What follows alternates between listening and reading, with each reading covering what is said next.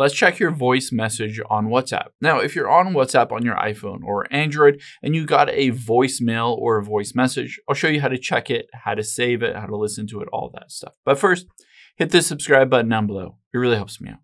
Thanks, guys. Now, let's open up the WhatsApp app here, and I'm just going to tap on a conversation with myself here. Now, I can send or receive a voice message just by tapping on that little microphone button at the very bottom right.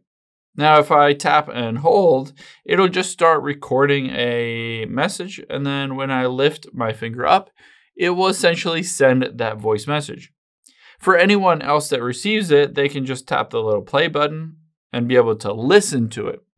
Now, keep in mind, if you do want to go back and listen to this voice message again, you can always just tap and hold on it and hit pin.